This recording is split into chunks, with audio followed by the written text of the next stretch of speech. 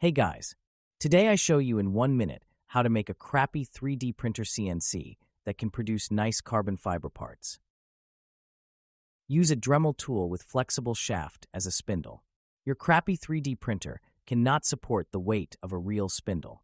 If your printer is as crappy as mine, reinforce it. The fan is to blow dust away.